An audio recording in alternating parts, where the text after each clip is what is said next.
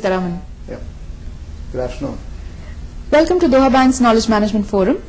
We focus today on the developments in Ukraine and the resulting economic implications.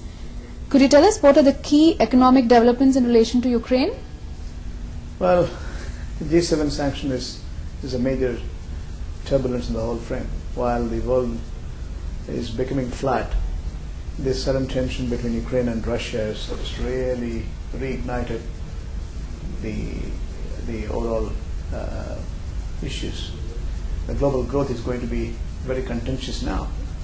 Look at the bigger picture as such. If there is sanction, it's going to cripple some part of the world, and the road will be bumpy. Now, in terms of overall economic substance, Ukraine is an important player, nearing 200 billion, 195 to 200 billion dollar worth of GDP they produced. They are under reform process. IMF has clearly stipulated some value-driven, initiatives to politically redefine, structurally realign to promote economic momentum. Those nuances are in the making, and this sudden turbulence has completely destabilized. Ukraine owes 13 billion debt this year and 16 billion before the year end. Without the help, they will be defaulting. That's the major issue. And again, Russia would wait until the reforms of the new government before fully implementing the 15 billion bailout deal. That you need Ukraine to execute this. They need this 15 billion. If IMF is not going to support, the G7 is not going to support, who is going to make this transition truly effective? So it is really in a mess. Could you tell us what exactly is the importance of the Ukraine economy in relation to the global economy? It's very important. The strategic, the geography wherein it is designed is quite important. Now, the Russia supplies almost 30% of the gas requirements through Ukraine. And again, Ukraine also taking the natural gas from Russia. So there are bills pending, payable. And as good as February bill is not being paid. So if Russia wants to play the hard ball, then the issue becomes very contentious, and that's precisely the stagnation of the whole frame. Once economic capacity is not there to repay your bills, then politically you get entangled. And that's what it is. In terms of economics, it is producing soybeans, it's producing wheat, it is producing corn. They are all at stake. When there is industrial unrest, social unrest, the output becomes absolutely stagnated. And that's what we are seeing here. So Dr. Sitaraman, how is Ukraine planning to work on the market reforms? Well, those reforms have been well set in. The IMF as a preconditions set in what sort of opportunity they have to bring in to enlarge the market-oriented reforms. They want to create a free market dynamics. They also want to bring in assistance from World Bank and other international financial institutions. The European Union is very supportive of the Ukraine initiatives. Now, the G7 has committed itself for economic assistance. So, revival, as long as Kyiv agreed to pursue the economic reforms sought by IMF, everyone will support. But those reforms are very important for economic momentum. Could we have your comments on the earlier bailouts of Ukraine?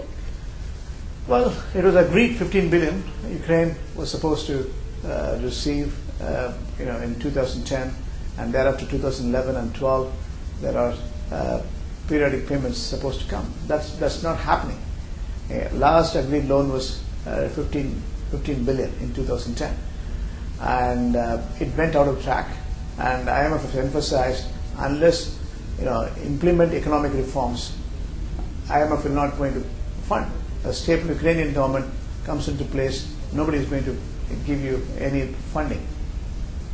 Could we have the highlights of the impact of the Ukraine crisis in Russia?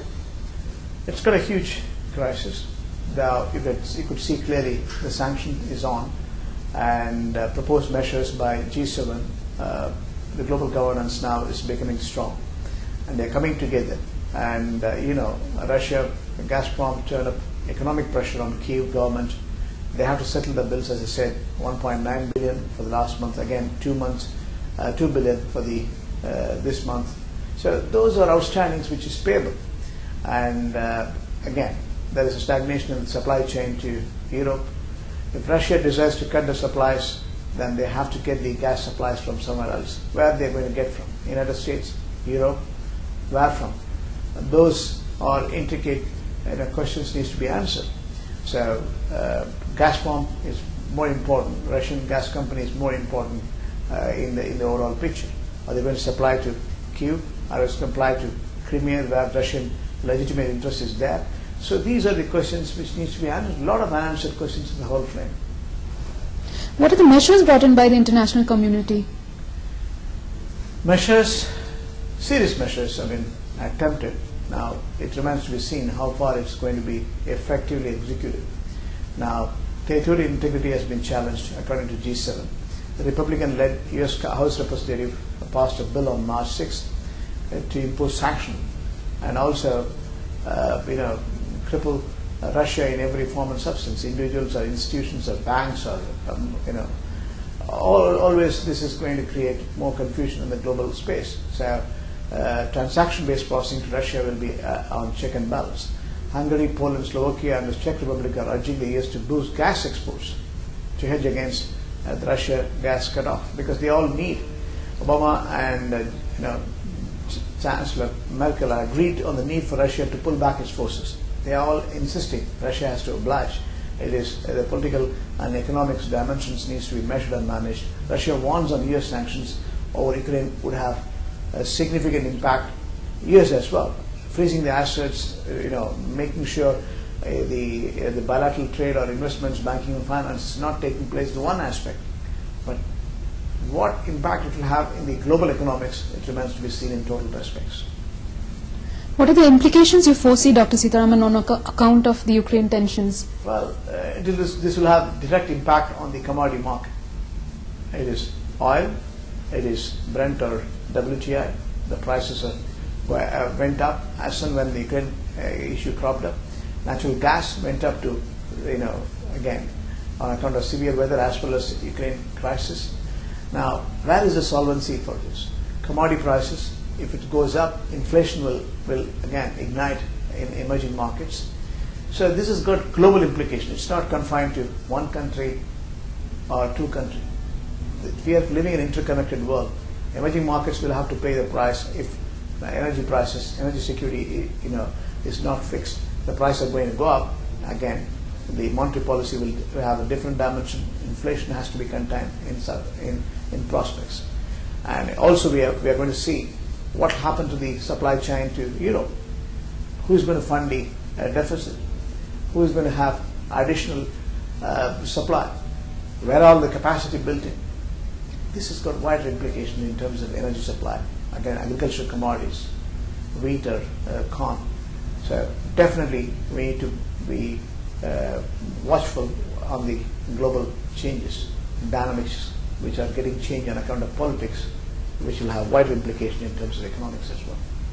Thank you for your insights, Dr. Sitharaman. Thank you.